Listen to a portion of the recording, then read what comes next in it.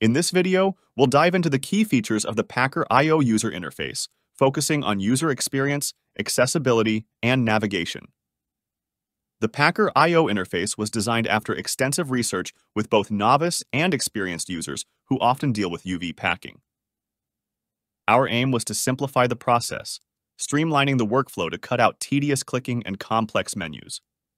The result is a user-friendly and efficient interface that even beginners can master without a tutorial. Packer I/O makes UV manipulation easy, fluid, and distraction-free, significantly enhancing the traditional, labor-intensive UV workflows. When you load an object in Packer I/O, it automatically fits optimally within the viewport.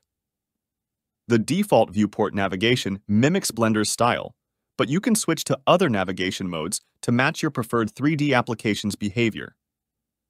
This is done easily through the Settings menu. Navigating your object and UV map in Packer I/O is straightforward.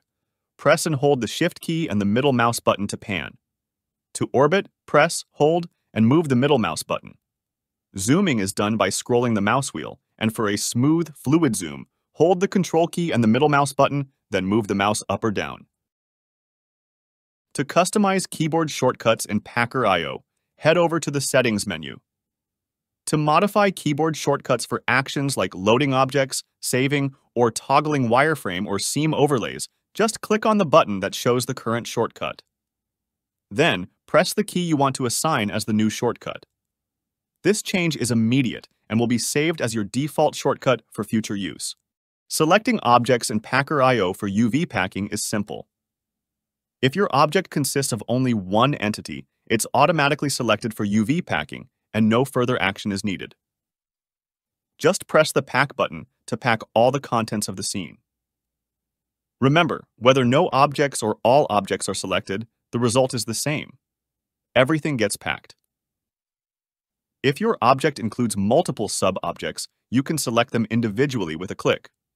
To select multiple sub-objects, hold the Shift key and click on each sub-object you want to include. Selected sub-objects will be highlighted in a different color.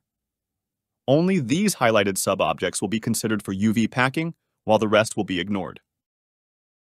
The Pack menu in Packer I/O is a dedicated tool designed to streamline the UV packing process for your objects. This flexible, user-friendly widget can be floated and placed anywhere on your screen, making it easy to fit into your specific workflow.